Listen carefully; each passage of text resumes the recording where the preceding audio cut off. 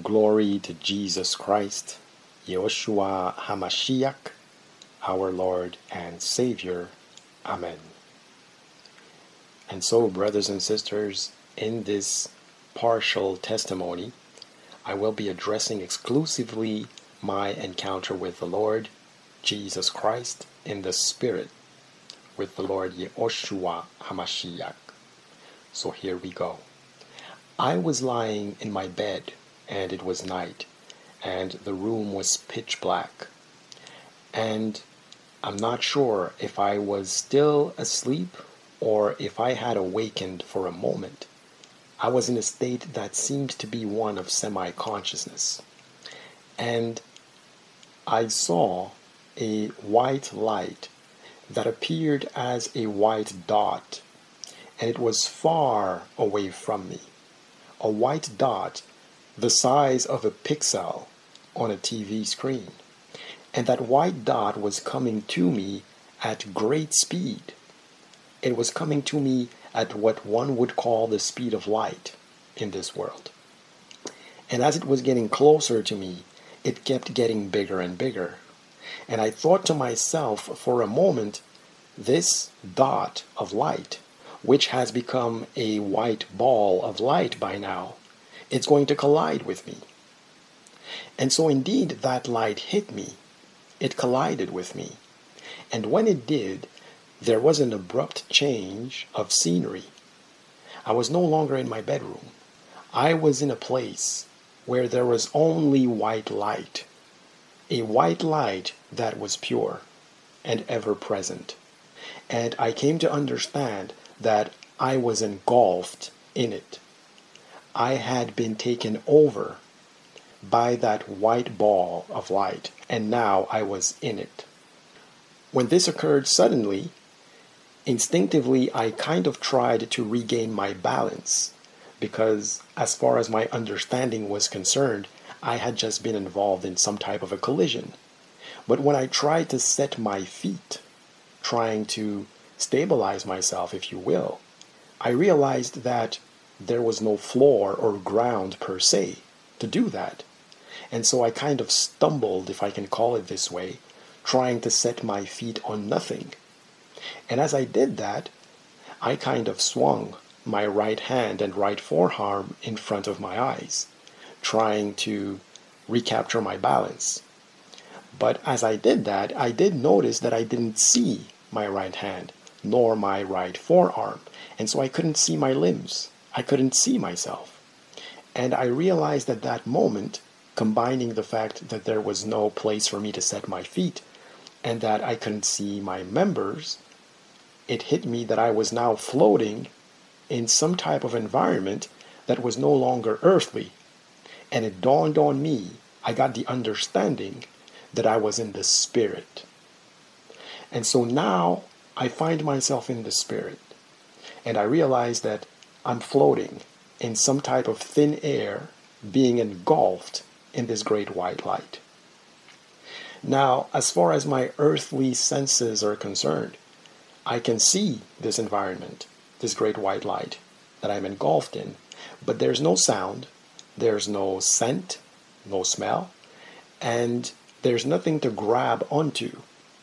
And further, in light of what happens next, I come to understand that there is no requirement to speak words where I find myself, because I receive a message telepathically, and I receive the understanding that I can communicate by sending thoughts telepathically, and that I don't have to voice words here. And so the first thing that I receive in terms of information, I receive information that there is a being behind me at my right, standing. I have this awareness, and I never looked behind me to know this, I just knew. And then I got a feeling that this being was a special being, and I was kind of given a hint that it was the Lord. And as soon as I received that, I thought to myself, wow, this is amazing, this is incredible. Is it really the Lord with me here? Am I really in the presence of the Lord?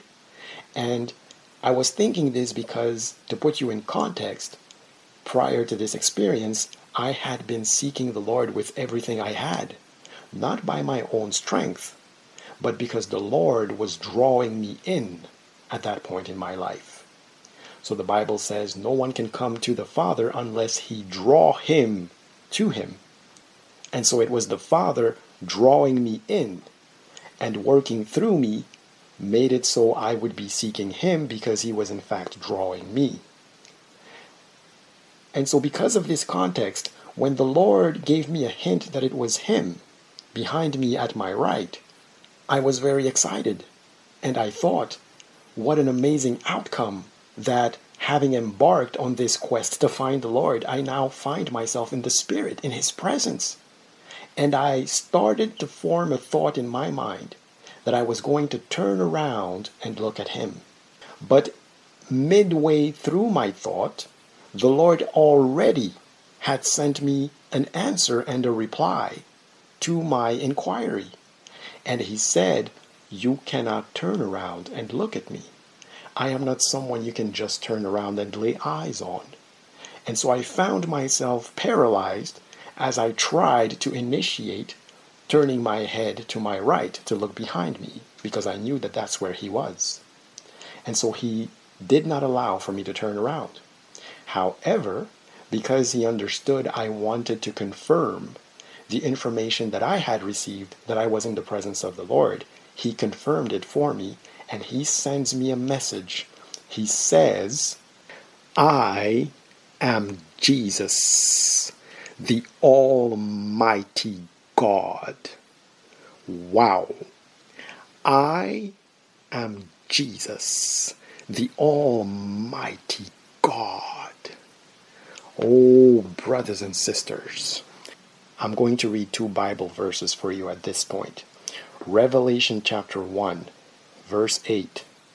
I am Alpha and Omega, the beginning and the ending, saith the Lord, which is, and which was, and which is to come, the Almighty. Revelation chapter 1 still, verse 17. And when I saw him, I fell at his feet as dead.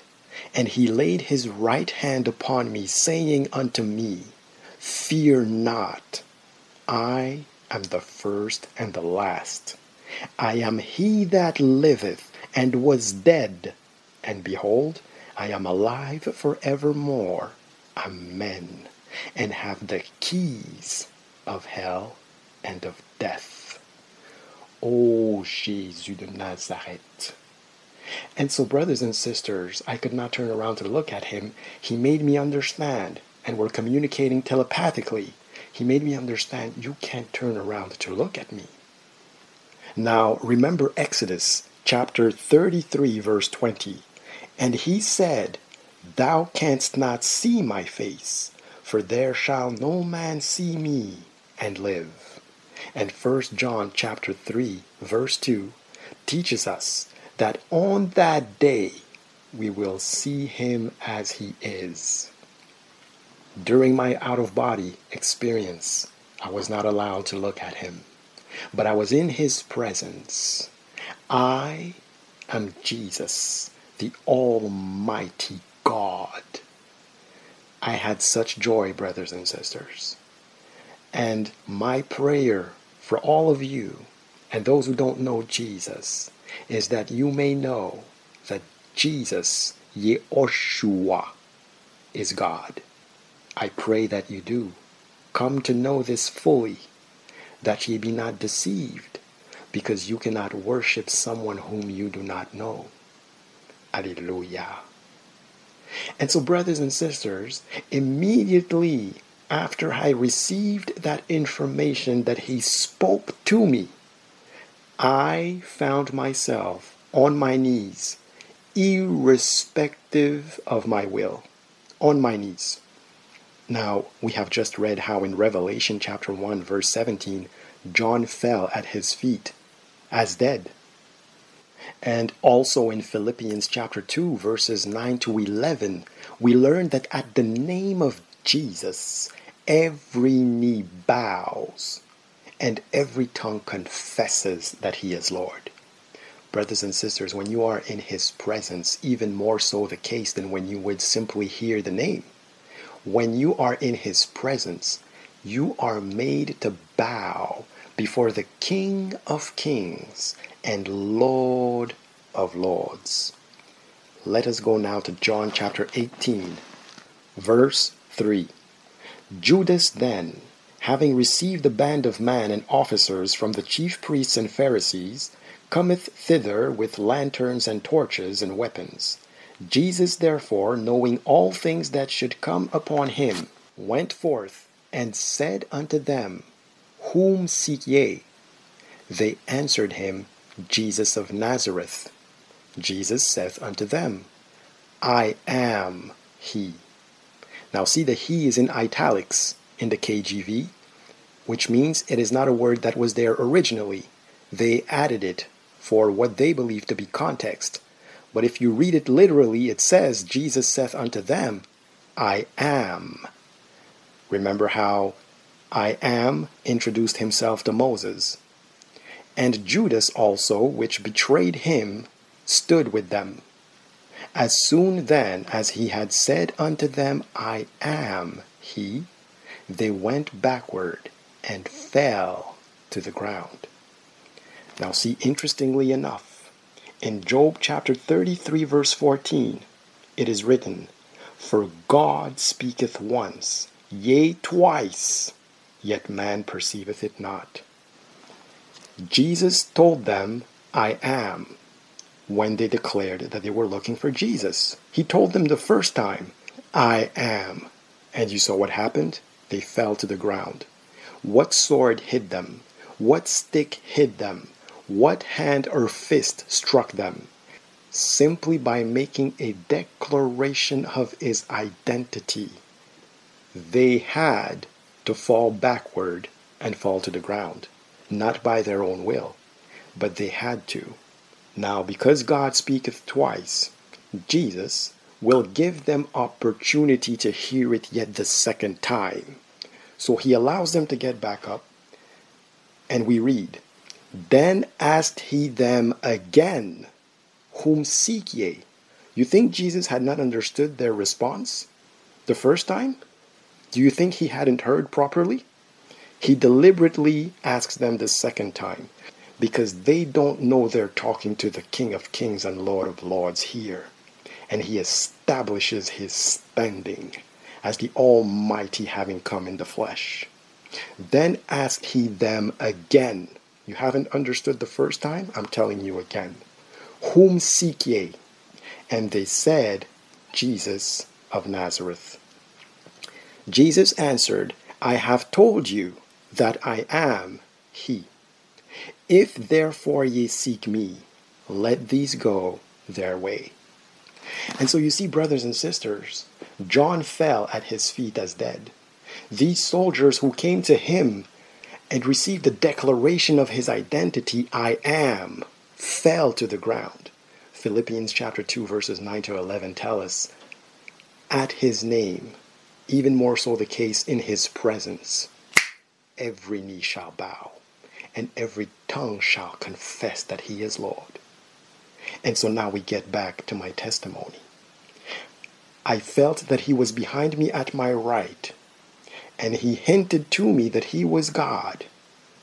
And when I wanted to turn around to look at him, rejoicing that after having sought the Lord for quite some time, I would finally be in the Spirit in his presence, I formed the thought to turn around and look at him, for he was behind me at my right, and I had not finished forming the thought that already he sent me an answer, you cannot look at me. But he confirmed his identity, however, and told me, I am Jesus, the Almighty God.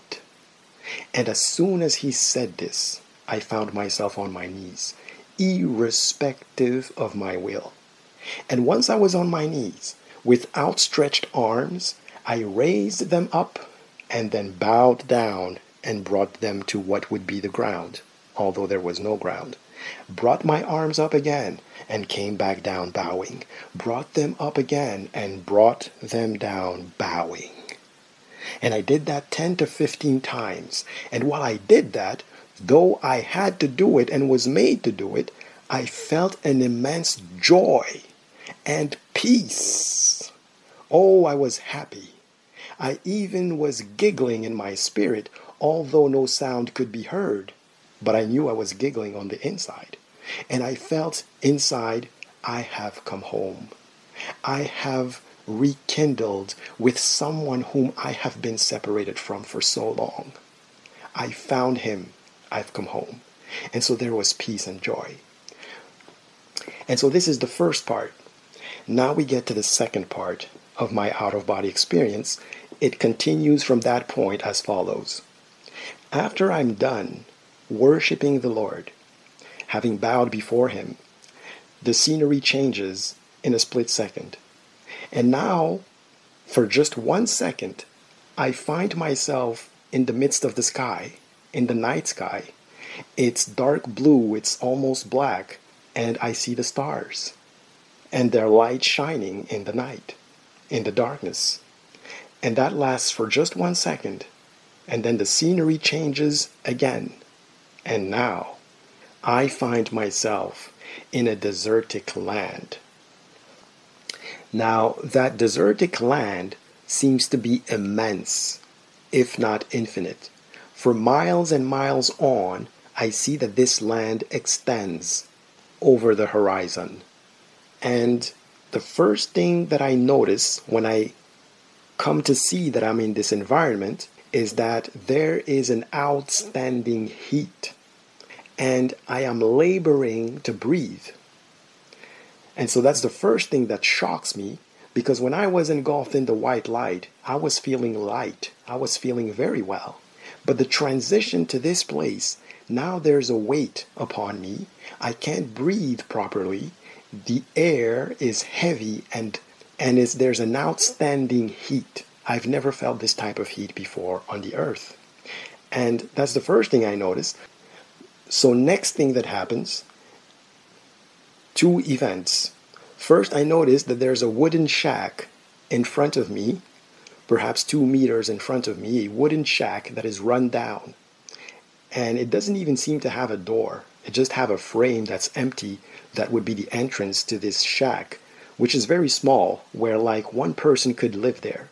And next to the shack, there is a picket, a wooden picket, to which a leash is attached and a dog is attached thereto. And the dog, which is brown, a little darker than the sand, is lying on the ground. And when I look at it, I see that it's really beat down by the heat, such that it's lying down and its head is resting on its front paws. And it's not even motivated to move. It's just lying there. And it's just seemingly enduring the oppressing heat. And it's trying to take a nap just to pass the time. Its eyes are closed. And my arriving on the scene doesn't really trigger any reaction in the dog.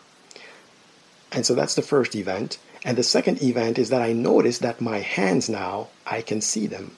In the lower part of my field of vision, I see 2 hands. And for a second I wonder, wait a minute, I thought I couldn't see myself. How is it now that I can see my 2 hands? But the strange thing is, they look like furry hands. Black furry hands with long nails and oversized long fingers. And I think to myself, these are not my hands the way they look. But yet, these hands were moving up and down in accordance with the movement of my shoulders, which were going up and down as I strained to breathe. And therefore a connection was made in my mind that these hands were moving according to the way my body was moving, which brought me to ask myself, why would my hands look this way? These are not my hands. And the Lord read into my mind that I questioned myself concerning this, and he answered me right away. And he told me this is the demon that dwells inside you and controls you. It has you under bondage. And the reason why his hands are yours is because he has taken over your vessel, such that you are his. And therefore, it can manifest through you. So he has taken over your body. You are now his puppet. So this is why, in a way, you and him have become one.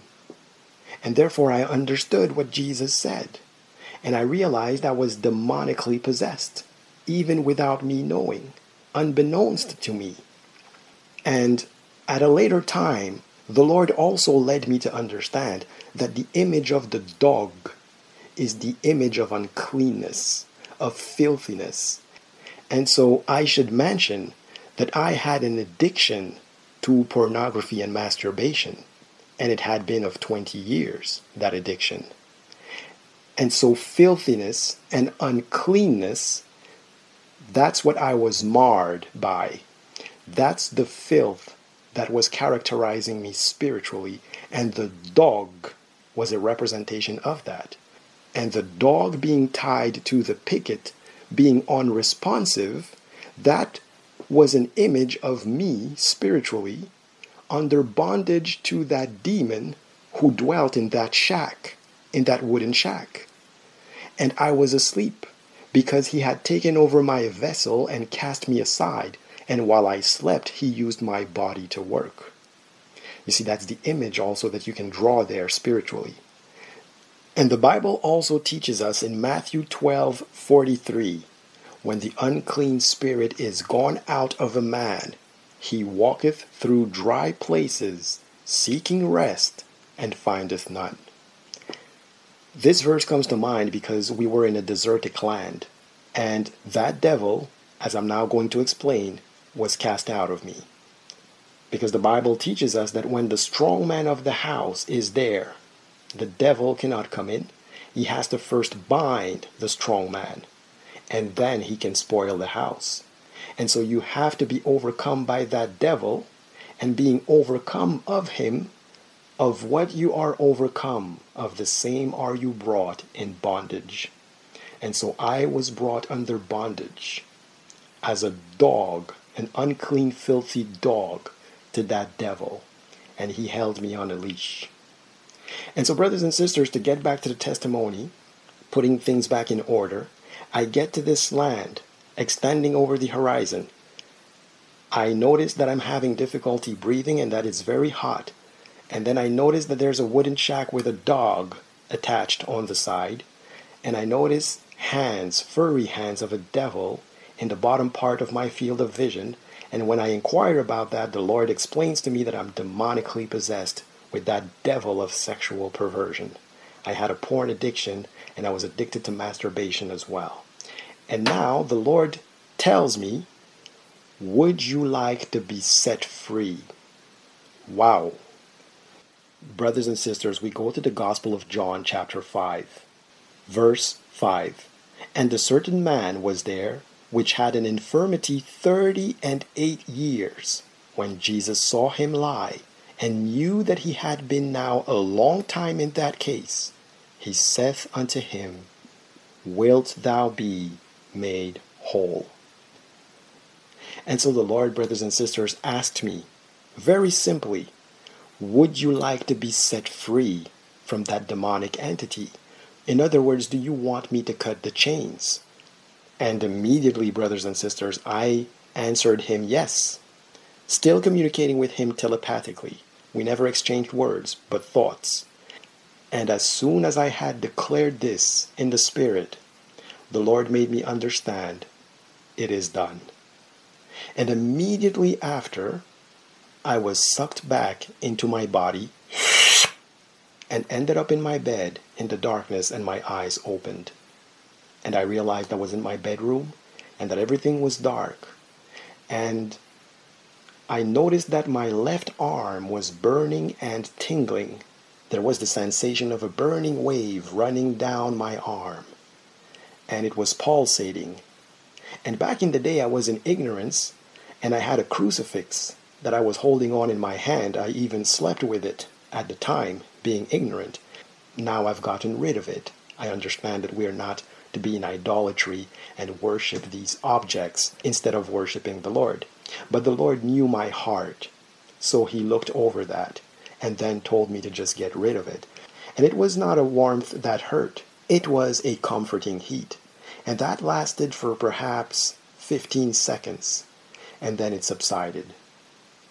So you see, the whole experience was quite brief.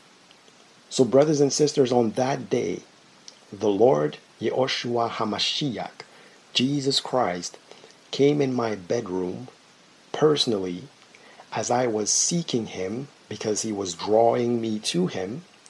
Remember now how Paul says in Galatians chapter 1 verses 15 and 16, "But when it pleased God, who separated me from my mother's womb and called me by his grace, to reveal his Son in me, that I might preach him among the heathen." See, I'm not saying I'm Paul. I'm saying that there is a time appointed where the Lord comes into one's life to transform their life. And he came to me and baptized me with the Holy Ghost on that night. And there was a time appointed in the Lord's agenda that this was the day that he would come to me to reveal himself to me. Ye have not chosen me, but I have chosen you and ordained you. And so, brothers and sisters, since that day, he changed my heart. And he's given me a heart to go and help the poor, to love my fellow man. And also, as confirmation that I had received his Spirit, he allowed me to experience the things that are written in the Bible, to let me know that I've met him and that everything that is written is true. He's allowed me to have gifts of the Spirit and to have the fruit of the Spirit. And so in terms of gifts, he's allowed me to experience receiving words of knowledge, having words of wisdom to give to certain people. He gives me discernment of spirits. He's given me prophetic dreams. He's allowed me to experience speaking in tongues when I worship him. He's led me to pray for the sick. He has allowed me to be used to cast out devils on certain occasions. And I've experienced performing exorcisms. And it's all him operating through me, the very things that he has written in the book. And in terms of the fruit of the Spirit, I have love for my fellow man, to where before I was very selfish, a narcissist, proud, in vanity of the things of this world. The pride of life, the love of the world, that was me. And now I'm more tender-hearted. I go to the needy and I love them. And when I speak to them, they notice something in me to where it can bring them to tears and make me also come to tears for them. And I have peace in the torment that we have right now. And he gives me the ability to still love those who do evil unto me. Now, I am not yet perfect, and as Paul says, I am walking unto perfection. And the Lord is still working with me about some character traits. Over time, he is polishing these things, my traits of character. But in terms of sinning willfully, it's over. Since that night, I've been delivered overnight and never looked back on porn and masturbation and sin in general, actually. And so I've been delivered overnight. And so this is my testimony, brothers and sisters, regarding my encounter with the Lord Jesus Christ. That was my encounter at the flaming bush. And I believe that everybody has an encounter at the flaming bush. Whatever shape and form it takes for different people, it happens in a variety of ways. But the important thing is that you have that moment in time when you feel touched, whether you are in the presence of the Lord or not, where you have this interaction in the Lord in some capacity where you feel that you have been touched in your heart and he has changed you and renewed you in your conscience, and you have been baptized with the Holy Ghost. Because if we don't have his Spirit, then we are none of his. So there you go, brothers and sisters. This is my partial testimony that focuses exclusively on my out-of-body experience and how I met the Lord YEHOSHUA HAMASHIACH, Jesus Christ in the Spirit, and how he baptized me with the Holy Ghost. May you be blessed, brothers and sisters. In the mighty name of YEHOSHUA HAMASHIACH, Jesus Christ, God having come in the flesh amongst us, Emmanuel, in whom dwelt the fullness of the Godhead bodily. Alleluia. Amen.